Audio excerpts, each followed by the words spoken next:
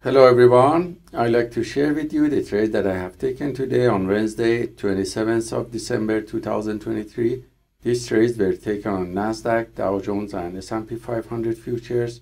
If we look at the 1 hour macro chart, we see that the price was fluctuating around the previous day close during the Globex session and it started to go up during the London session. And if we look at the 10-minute macro chart, we see that the price after New York market opening started to go down and tested the previous day close and found also the buyers and support on other E-minis and bounced back. So this wave of uptrend that started around 940 was taken on Nasdaq with setup B and C and also on S&P with setup T.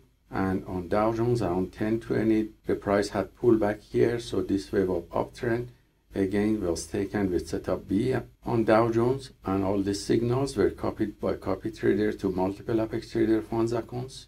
And you see the performance on one of these accounts here that shows it was positive with profit factor of 4.39 with 81% win rate from the long positions taken and the average win to loss ratio close to 1. The largest winning trade was $220 and the largest losing trade was $129.